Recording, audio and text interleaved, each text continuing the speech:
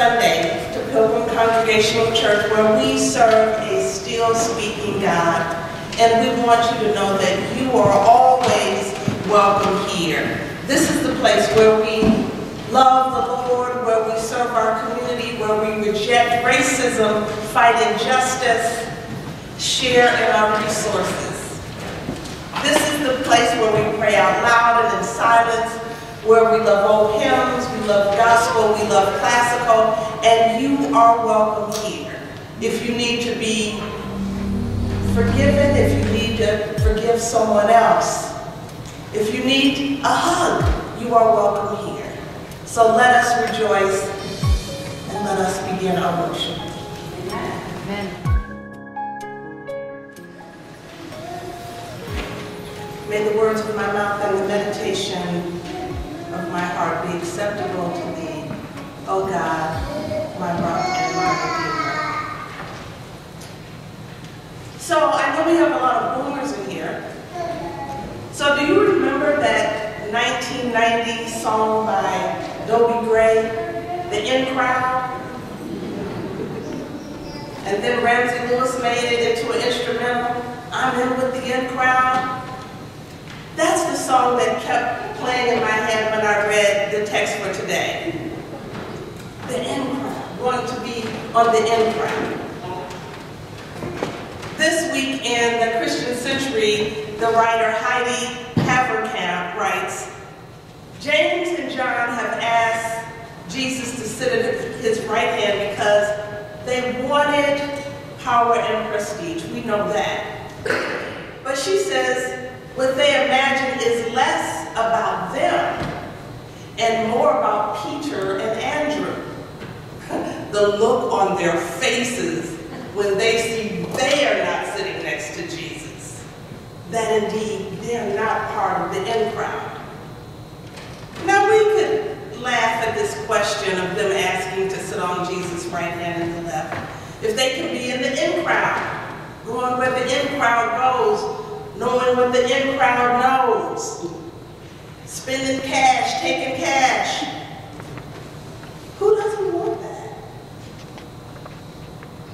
Now, don't get too smug, because don't we all have ways that we have chosen or long to be part of inner rings in our own communities?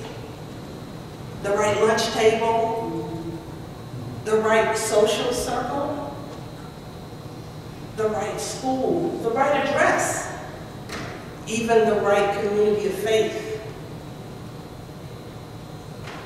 As Lewis puts it, we are not longing for virtue or kindness or loyalty or humor or learning or wit. We just want to be in. You know why? Because it's hard always being on the outside. Always being excluded. But that's the irony. That's not how Jesus works. That's not how the kingdom of God works. One of my favorite writers is C.S. Lewis, and he says, until you conquer the fear of being an outsider you'll always be. So the real irony of this text is that the disciples are following is the person who is the epitome of being an outsider, and they can't see it.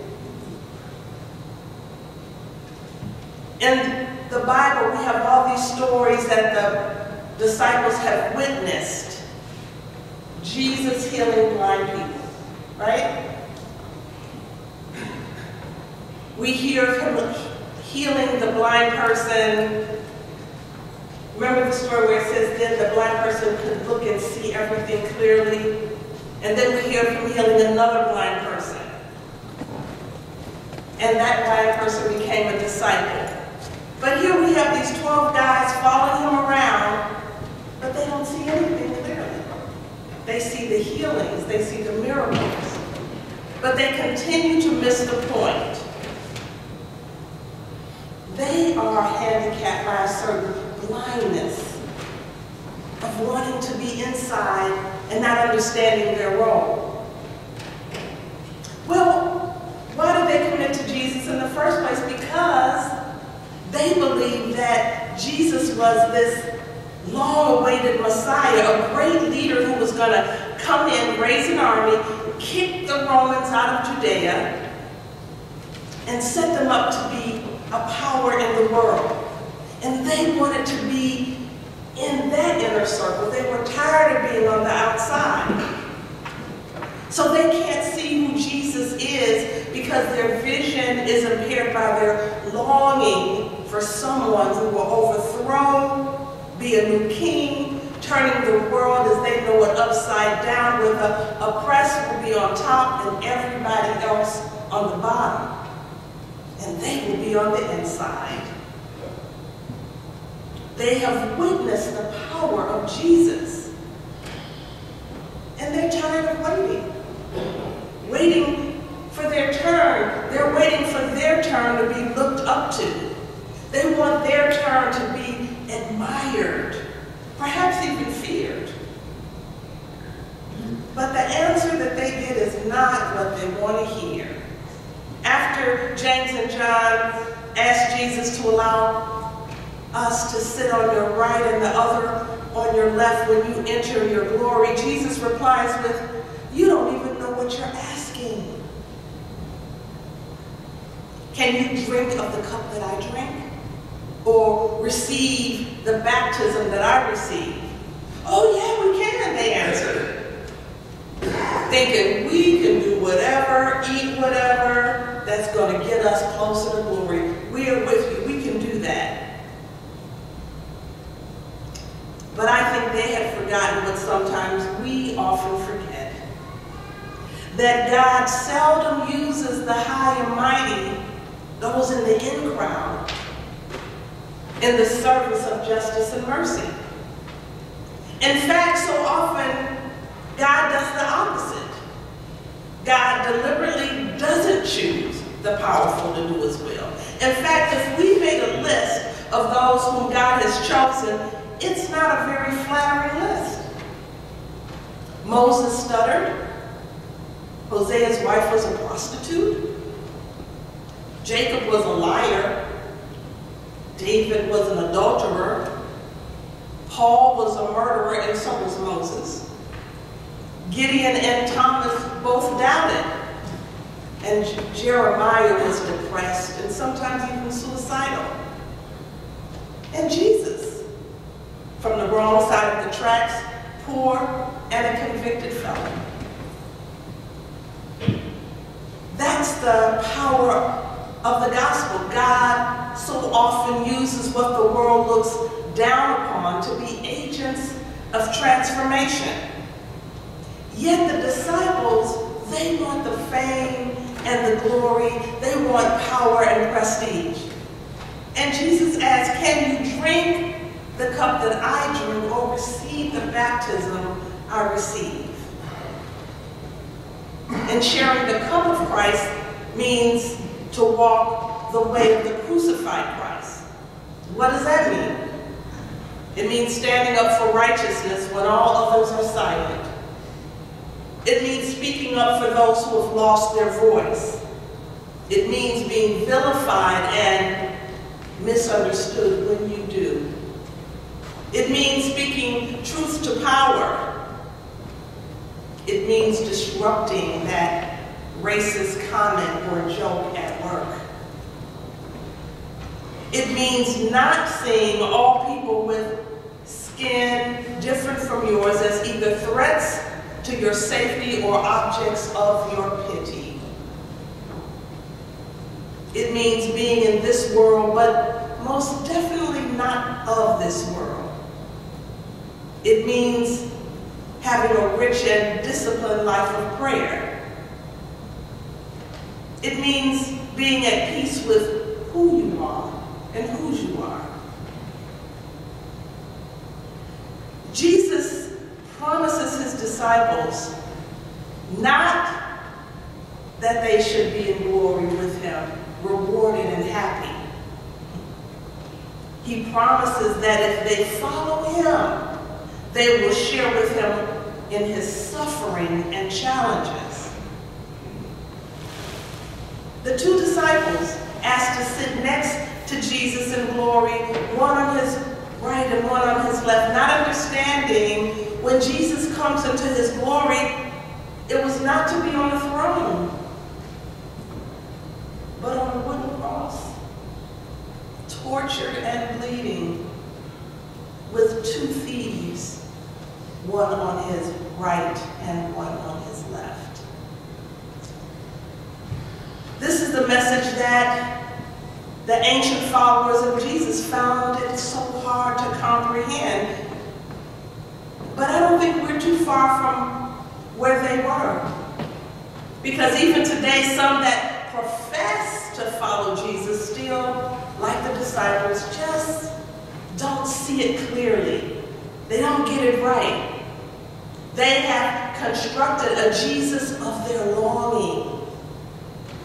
They have made Jesus everything from a golden calf promising prosperity, money cometh, to a spirit of dominance and militarism, assuring manifest destiny. Looking for peace in life? Worried about the future? Need a perfect wife or husband? Jesus is the answer. Want to be great? Jesus is the answer. That's the question many seekers ask. Underneath the questions, whatever your need, neon lights, Jesus is the answer. Now, from what I see, this is the predominant presentation of Christianity in so many places these days. You have some need, perhaps a need for peace in a troubled life, the need for greater hope and confidence in the future. Well, Jesus is the answer. And this is what I believe to be a somewhat misguided attempt to lure people toward the gospel, putting forth all the benefits of following Jesus without any sacrifice, without any benefit to anyone but yourself. Hey, looking for a sense of serenity and hope in an often difficult and demanding world. Dude, Jesus got you covered. How could you not respond to that? But here's the problem for us, and here's the problem for the disciples in our text. Jesus is not a magic formula for getting what we want from God. Let me say that again. Jesus is not a magic formula for getting what we want out of God. Jesus is God's way of getting what God wants out of us.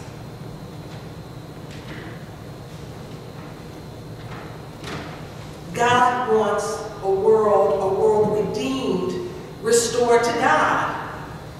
And like I learned back in my movement days, even freedom is not free.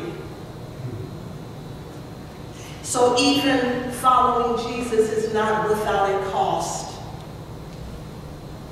So okay, the disciples don't get it. But the failure of the 12 to understand can still be a cause for us to hope. For each of us sometimes are blind to what discipleship requires. And the good news is Jesus never gave up on them. And Jesus doesn't give up on us either. God continues to speak to us. And Jesus continues to show us the upside down way of his kingdom and cautions us along with his disciples, that the path of following Jesus is not an easy one. The promise of discipleship is not that they should be in glory with him, rewarded and happy. The promise is if they follow him, they shall share with him in his sufferings and challenges. If you don't believe me, just look at anyone who has dared to stand against tyranny and oppression. Because they believed that was the right thing to do, because they believed that was the will of God. Just as John the Baptist, who they cut off his head. Just as Gandhi. Just as King, both assassinated. Even Malaya, shot in the face. When you stand for what is true and right and you try to pull the world in a different direction, it is terrifying, it is dangerous. But that's who we say we follow. So it's easy to understand why Martin King said his eyes had seen the glory of the coming of the Lord, and he wasn't afraid anymore because he was pulled towards that greater sense of transformation. Are you willing to put some skin in the game? Is the question. One of my favorite quotes from W.B. Du Bois was a commencement address he gave in 1930 to the graduating class of Howard University. And here he speaks eloquently about the cost of discipleship. He says, to increase abiding satisfaction for the masses of our people and for all people, someone must sacrifice something of their own happiness. And this is a duty only to those who recognize it as a duty.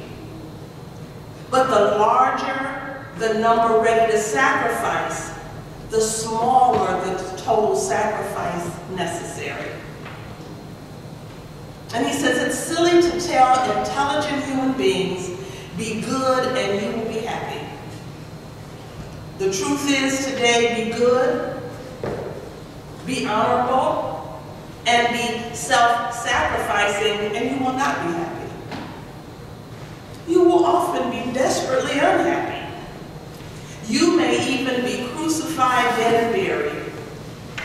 And on the third day, you will be just as dead as the first. But with the death of your happiness may easily come the increased happiness and satisfaction and fulfillment for other people, strangers, unborn babies, uncreated worlds. He says if this is not sufficient incentive, don't try it.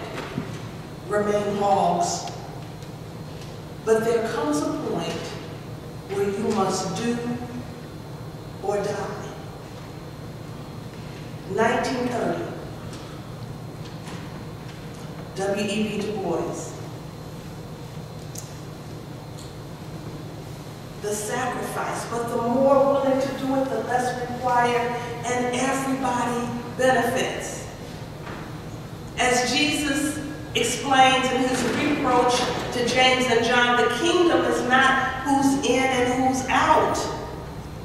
Nor is Christian greatness about who is on top and who is underfoot, or who has the biggest sanctuary or the most visited website.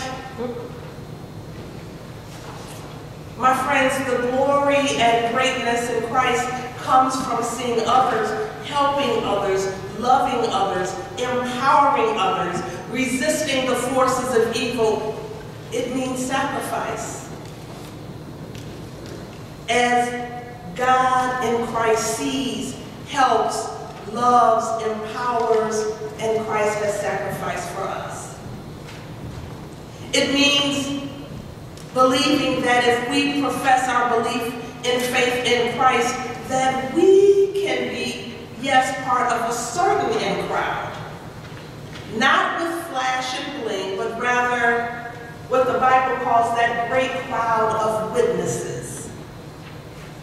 When we worship, when we serve, when we speak truth to power, we go where that holy in crowd goes.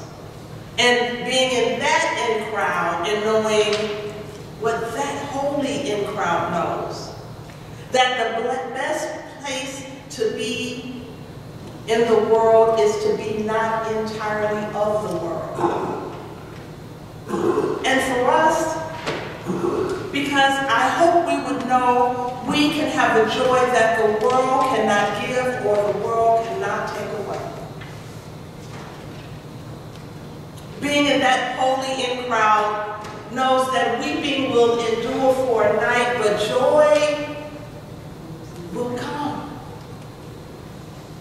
Knowing that we are never forsaken or forgotten, that each one of us, every one of us is made in the image and likeness of God. Knowing what the Lord does require of us. Justice, mercy, humility. But it will cost you something. As Du Bois said, but with your sacrifice may easily come the increased happiness and satisfaction and fulfillment of other people, strangers, unborn babies, uncreated worlds.